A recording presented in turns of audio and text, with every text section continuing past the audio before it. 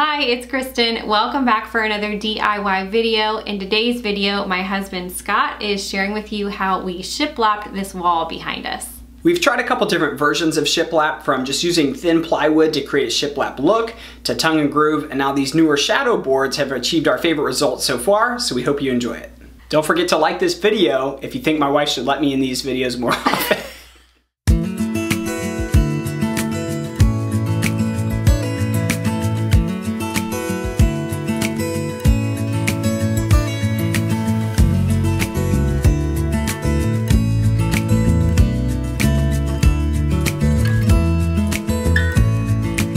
Alright, so today we're putting up a shiplap accent wall. In the past we have used just a thin 5mm sheet of plywood that we've cut down to 8-inch strips and used that to create kind of a shiplap look, spacing them with nickels. This time we actually bought a shiplap product that has a bit of a lip here that automatically creates that gap. We purchased these and we're going to try it this way this time. First thing you're going to want to do once you have your materials all ready to go is you're going to want to go ahead and mark the studs. The way I did that, my stud finder wasn't working properly, so I started by with the outlet, finding where the stud was there. Studs are typically 16 or 24 inches apart. Ours are 16 inches apart, so I just measured out. And the way I double checked that we found the stud is just with a drill, small drill bit, push it through the drywall, and you'll feel whether you hit the stud or whether it's just freely moving past that drywall. So now that we've got our studs marked with our level, it's time to install.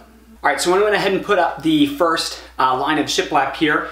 Now, according to the instructions, you do want there are two kind of lips here. You do want the longer piece on the top, and you're going to want to put one nail into the main part of the board and one up here on the lip. And I just went down each stud and put two in there. I like that you put one on the face and one inside. That means one less to have to fill when you're all done. To install the pieces, I'm just using a pin gun. I'm using it at about 60 psi. That seems to bury it just enough to where it'll be easy to fill. All right, so we've got our first outlet that we've got to cut around. I got lucky in that this the second piece here came really close to the bottom. Just had to notch out a little bit to make sure I have room to pull that box out at the end, which we'll show you at the end. And then I just cut around that opening with my jigsaw.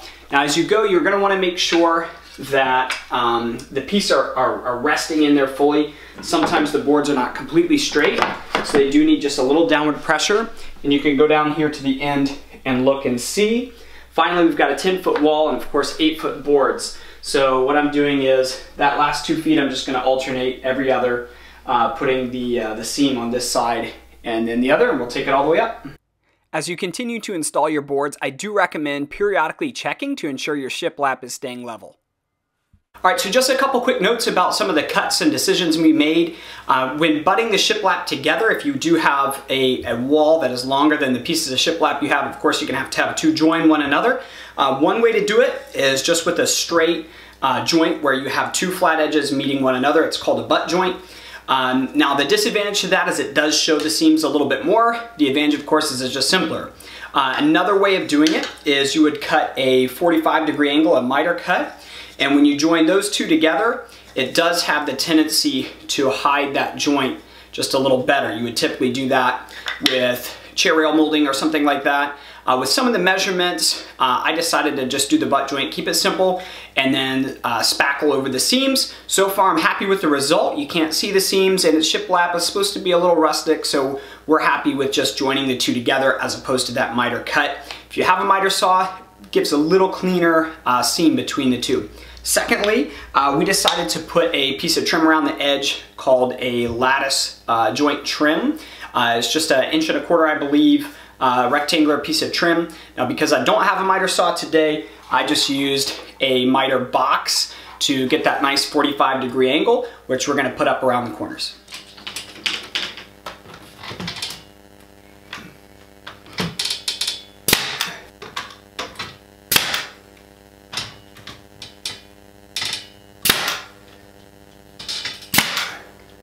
Now all that's left to do is to fill the nail holes, any joints you may have, sand once it's nice and dry, and you're ready to paint. All right, so two things I wanted to mention to you. One is the baseboards. What a lot of people do is they'll take out their traditional baseboards and just shiplap all the way down to the ground.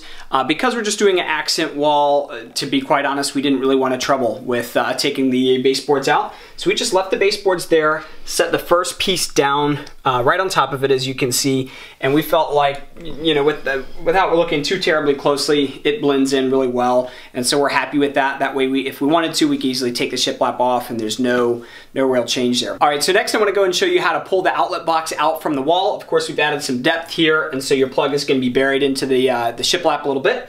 So first thing I want to do is, of course, turn off the power to the outlet. I recommend getting one of these testers so you can ensure there's no power there, so you don't have any risk. But essentially, I just bought one of these extenders. They're very inexpensive. Pull the 2 screws out of here, pull it out, and what we're going to do is just reset that back in into place. And it does come with longer screws that we're going to attach, and then just add the faceplate. So typically when I've done projects like this before, I've used a thinner product like tile or like a faux shiplap with a Luan type thing. And I just have to pull the outlet box a little bit. So I've just purchased little spacers, works great. With this being a thicker product, I felt like this extender would work better. One thing I did not account for, because I didn't have this when I did this project, is these pieces here have to sit flush against the new finished wall. Now, because I cut enough room to give myself some room to work, there's nothing for it to sit against, and it could potentially pull back flush to where it was to begin with. So all I did was cut myself a little piece here. What I'm going to do is use that as a spacer, essentially, so it has something to rest against, and I can make sure it doesn't get pulled back into the wall. Also, once you add the faceplate, that'll kind of tighten it up forward as well.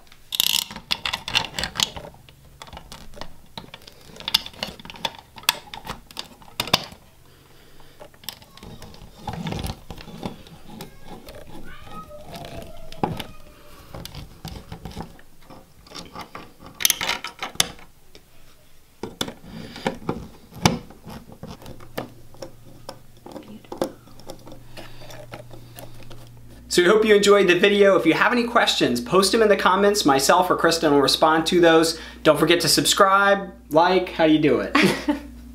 Yep, like this video, subscribe if you want to see more, and we'll see you in our next one. Ring that bell. Bye.